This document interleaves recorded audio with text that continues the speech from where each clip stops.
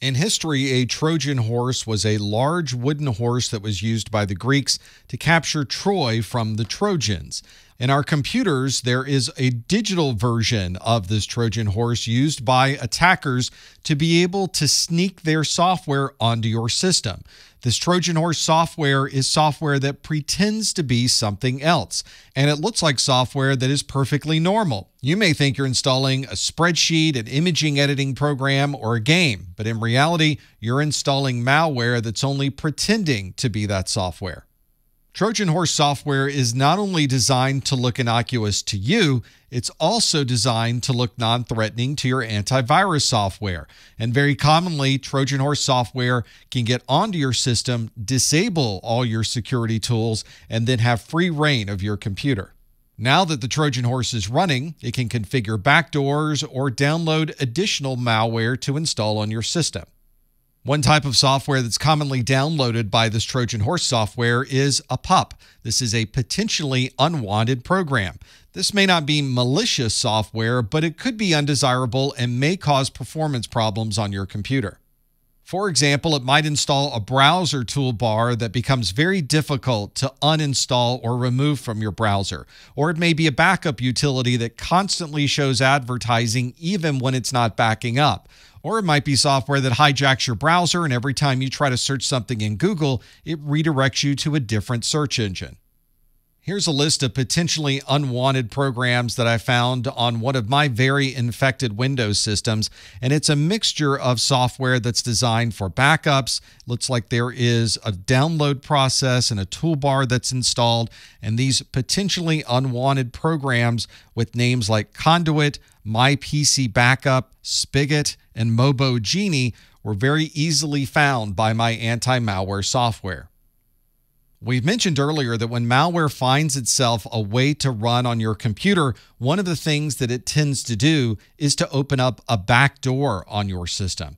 That's because it's very, very difficult to find vulnerabilities and to get users to click on these links. And once malware is running, it wants to find a way to easily reconnect to your system later on without having to go through that very difficult process again.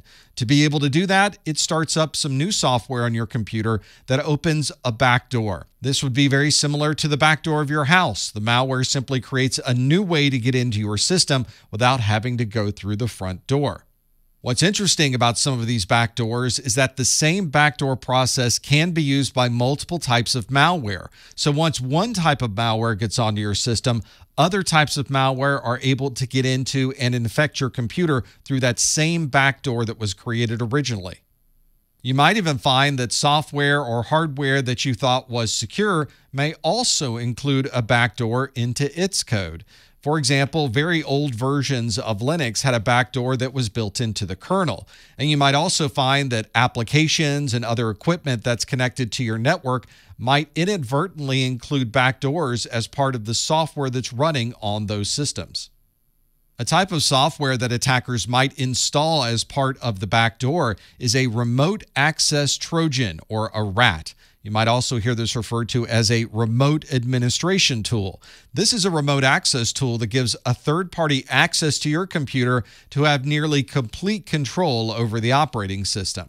The malware that gets installed onto a computer might install this remote access Trojan, and from that point on, the third party is able to access your computer remotely and control many aspects of what the operating system is doing. It can collect a log of all the keys you press, including your usernames and passwords. It might record the screen or take screenshots and transfer those back to the attacker. It can copy files either from your computer or to your computer, and of course, it can then run and embed more malware on your system.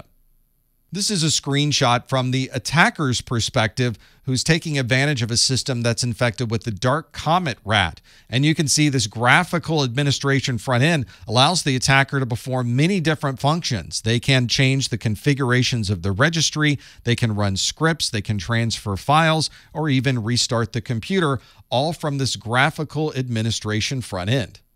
The process of preventing a Trojan or a rat from running on your system is very similar to preventing any other type of malware. You don't want to click any unknown links or links inside of your emails. You always want to be sure that your antivirus software is running and that you have the latest signatures installed for that software. It's always good to have a backup so that if a system does become infected and you're not able to remove that software, you can easily restore your system from that known good backup.